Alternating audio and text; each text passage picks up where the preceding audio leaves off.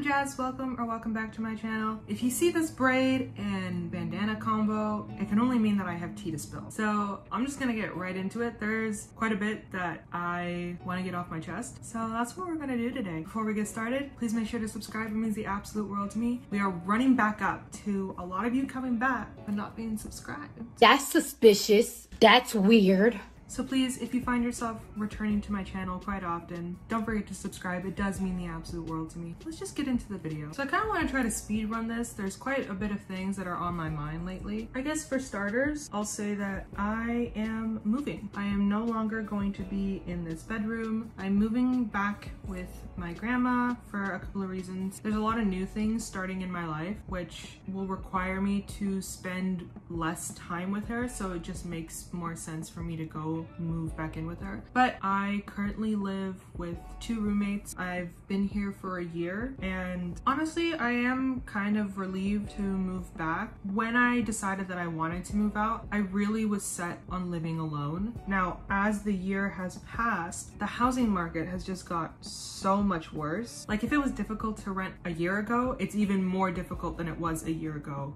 if that makes any sense. So unless I make a whole bunch of money on the regular, then there's no way that I could afford a place on my own. And like I said, I was set on living alone when I decided to move out, but the opportunity to move in with a couple of my friends came up, and I have a really big issue with saying no. It's not that I have anything against my roommates at all. It's just like, I have been alone for so long. I'm so used to it that I just knew it would be difficult for me to move in with people, which has evidently just translated into the whole living dynamic, because I find myself always in my room. Like, I am genuinely always to myself because I prefer it that way. But another thing that really changes this whole living with roommates experience is the fact that I live with a couple. So my friends are together, and I remember the first day that I moved in, I was instantly like, this doesn't feel like home. Because when you move in with a couple, or at least this is how I felt moving in with a couple, it just feels like you are living in their space because they share everything. You almost feel like a burden, and I know that's never their intention, or it was never their intention, I should say, but it's just a feeling that I can't help but feel. And you just kind of constantly feel like a third wheel. And I already experienced that outside of my home life. Like, all of my friends are in relationships, so it is genuinely just me, myself, and I. And when you're put in a situation where you're constantly exposed to a couple,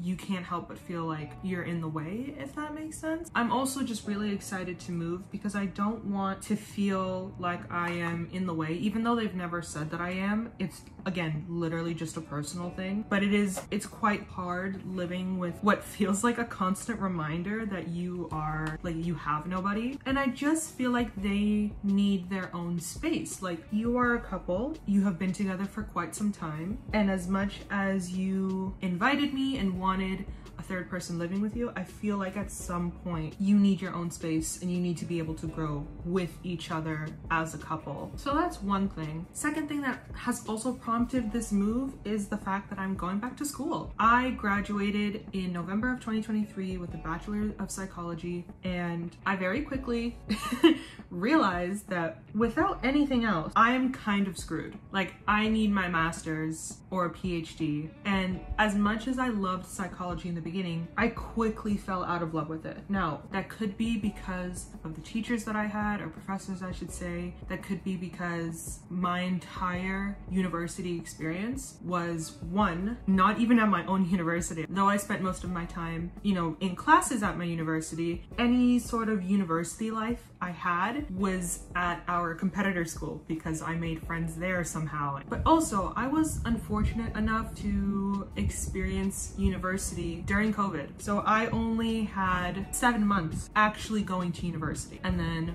by the time it was time to graduate, I only had 2 or 3 months. So university in general was just not a good experience for me.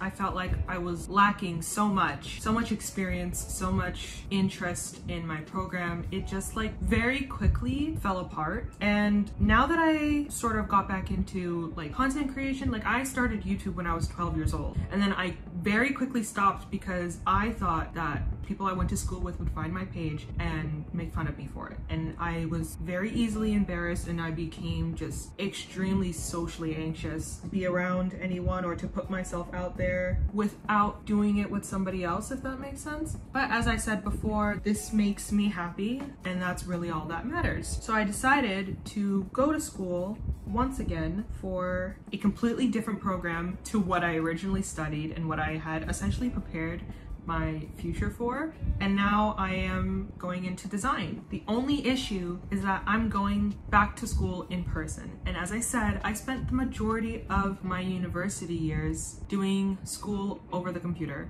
and it is so much harder to make friends when you are this age. Then add on top somebody who's just socially awkward. It's not looking good, bruv. It's not looking good, bruv.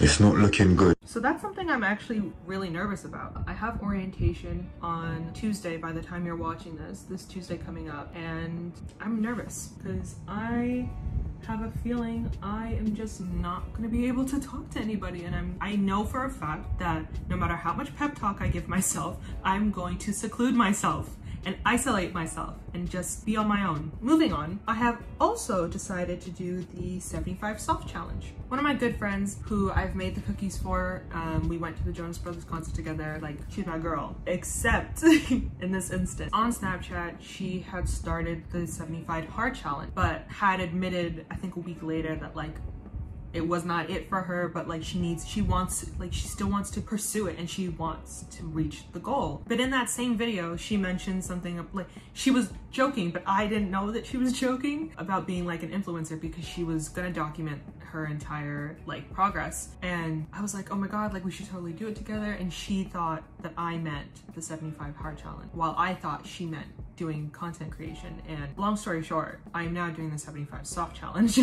And she has also decided to go 75 soft because I think, you know, she has 2 jobs. I think the 75 hard is just a little bit too extreme. And then at the same time, like I have 2 jobs and I'm going to school. Like it's the same thing. We just won't have enough time. I started the 75 soft challenge on August 19th and I'm filming this on August 18th. So to my future self, Godspeed. Now this is where the tea really is, because there have been quite a series of events leading up to how much tea I have on this. Now, I am not gonna say the name at all for legal reasons, but as I said, I have 2 jobs. Recently, I have 2 jobs. I wanna start off by saying the job market is actually disgraceful. I digress. So when I got this job, I was over the moon because I cannot lie. Since January, I have been trying to look for another job, and I'll get interviews and stuff like that, but just always get rejected. So when I finally got this job, I was over the moon. Now saying that, I gotta be honest with y'all, I'm a little conflicted. I have some concerns about my new job. You know when you just have a gut feeling that something weird is going on? That's how I feel about this job. I technically started 2 weeks ago. I still have yet to get contract. I don't know if I should really be saying this, if I'm being completely honest, but I'm on the schedule and we have been going through training, and it's just a little bit off. Like when I first got there, I thought to myself, like genuinely, I thought to myself, this sort of feels like a cult. And I made a friend through training, unless she watches this and she thinks we're not friends, and teehee, haha, just kidding. But we essentially take the same way home together. So we've gotten really comfortable with each other and like debriefing about our training and like going over things that we're gonna have to know in order to like successfully do the job. And it was so reassuring to see that she had also this really weird feeling about this job. Like I said, we didn't get a contract yet. I don't know how long our probation period is. And a lot of the things that they want us to do in terms of like customer service is kind of pushing it a little bit, you know what I mean? And like some of the stories that our manager will tell us is like, it seems really bullshitty. Like, do not get me wrong, I don't think you're lying when you tell me that good customer service leaves people feeling happy at the end of their experience. However, one of the things that like we were told was that, hi guys, I am literally editing the video as we speak, and I just remembered I cannot say what I was about to say in this video because one of the first things that we were told was to not share anything that was in our manual, and these rules that we were given are in our manual and it's copyright, and I can essentially get in a lot of trouble for it. So unfortunately, I'm so sorry. I cannot tell you the rules that were enforced on us. This is so bait. I'm so sorry. It just feels very weird. And the amount of things that we are being trained on with limited time, it seems extremely unfair. The store is broken up into 3 sections. I've trained for 6 days, and in those 6 days, we had only trained on 1 section of the store. We haven't trained on the other 2 yet. And our manager believes that everybody should know everything. Like, we don't have a specific person who's an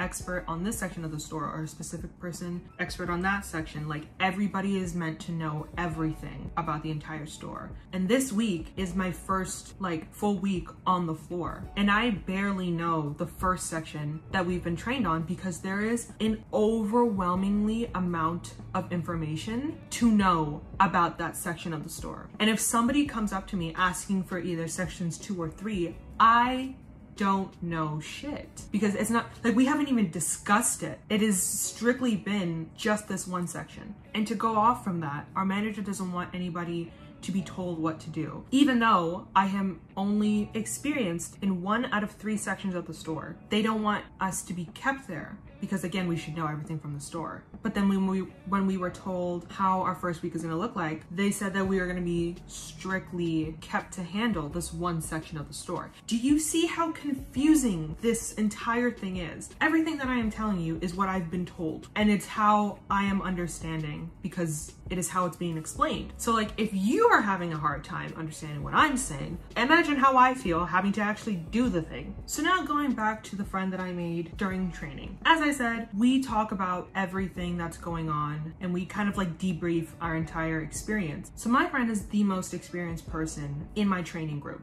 She knows her shit. When we first met, we got to tell each other about ourselves. And like, I found it funny because my manager was like, we're gonna go around telling each other a little bit about ourselves. And like, you know, people are always going back to like interview mode and going, oh, well, I'm this old and I go to this school. And he said he wants us to defer from that and actually tell us something about ourselves, like who we are. So naturally, we all listened and we just went around, and my friend, she had explained that like she had gone through all of her experience, and like she's clearly the most qualified person there. And it was funny, like after we all had finished talking about ourselves, at the end of our training that day, my manager just went, well, we don't have enough time to cover this because you guys took so long talking about yourselves, so I guess we're gonna have to cover it the next day. Sorry, this is, hello? Did you not just ask us to do that? And I'm pretty sure like everybody spent 30 to 40 seconds speaking about themselves, and my manager just tells constant unnecessary stories that like derail us from what we're actually supposed to be learning about. And it's just like, it's very hypocritical. So when my friend told us about all of her experience, ever since that day,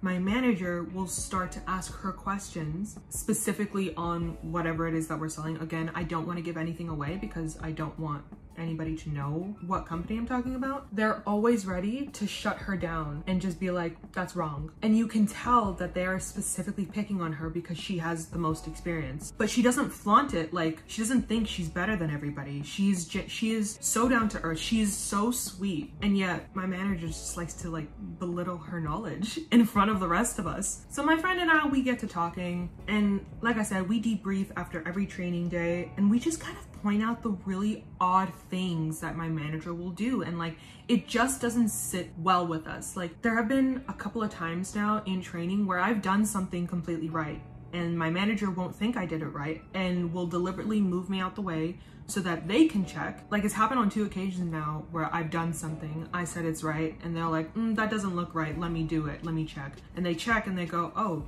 I guess you are right. What do I gain from lying to you? Like, it's almost as if you are genuinely upset that the rest of us are actually getting the job done and getting shit right. Like, you don't like it for some reason. But anyway, one day we were coming back from training, and training, this is Honestly, everything happens for a reason, because after training, we ended later than we normally do. So we ended up taking the bus and the train back home later than we usually do. While we were at the train station, I couldn't help but notice these two girls, and one of them just kept looking at us. I'm obviously not gonna confront because I'm just a pussy. We ended up sitting on the train and they end up sitting right in front of us. And this girl, she kept looking at us. And it got to a point where like, I just kept looking back at her like, you're her, I'm talking to my friend. And I just kept like looking back at her more frequently because like, girl, you have not broken eye contact since we walked into that train station. What is going on? And it got to a point where she was just like, I'm so sorry, I do not mean to be rude, but do you work at this company? And we were like, yes, we do. And she was like, are you in training? And we were both like, yeah, we just finished our training today and we're supposed to start next week. And she was like, oh, because I'm an ex-employee from there. And we were just like, interesting, do tell. So we started asking her about her experience and like essentially wanting to know if our suspicions were correct. And then she started to explain to us she worked there and she didn't work there for that long. And she was like this young Black girl, and one of the first things that she said was that it felt very exclusive. Like when she met the rest of the team, like I clearly stand out. And it was interesting to me because I am half Black and half Latina. So I was like, do tell me more. And she was like, yeah, it just felt like I felt uncomfortable. I felt like I didn't belong there. I cannot make this up. It is one of the things that you experience in life that you have to be there in order to like believe that it's real. She asked, she said, does this person still do the training? And we said, yes, they do. And she, you know when like somebody's getting ready to tell you some tea, so they like adjust themselves and whatnot. So she adjusted herself and we were like, oh shit, like we are about to get some tea spilled. And I kid you not, her phone was nowhere to be seen. Like at least I don't remember it being so close to the edge of her lap, but like out of nowhere, her phone went from her lap flying. Like it was the most aggressive throw that nobody did manually. Like her phone just flew and fell into a little crack between the train platform and the doors of the train. Literally only has space to fit a phone. Her phone just flew out of her lap into this crevice and she had no choice but to get off the train with her friend. I never got her name. We don't know her Instagram. We don't know how to get in contact with her. Basically, what it felt like was we were being watched, because the minute she was about to say something about our manager, that happened. And we probably will never see her again. That's where the story ends. Actually, plot twist, I quit my job. It's August 23rd. Didn't last a week. I am still thinking about it. All that to say, there's a lot going on. There's a lot of new going on. There's a lot of change. There's a lot of tea. There's a lot of drama. I don't know. That is it for this week's video. I really hope you guys enjoyed. If you did, please make sure to give it a thumbs up. Don't forget, if you find yourself coming back to my channel and you like my content and you enjoy me as a person, please don't forget to subscribe. It means the absolute world to me. I want us to grow a little friend group over here on this channel. Also, I think I should just like throw it out there because it ends September 4th. Again, if you like me and my content, I will put a link in the description. I signed up to be on the SEPHORA squad. If you want to leave me a testimonial and just like tell SEPHORA that you like me and my content and why you like me and my content, that would also be really greatly appreciated. I would honestly, I don't even know the words to explain how grateful I'd be if you did that. Hope you guys have an amazing weekend and I will see you guys in next week's video. Bye!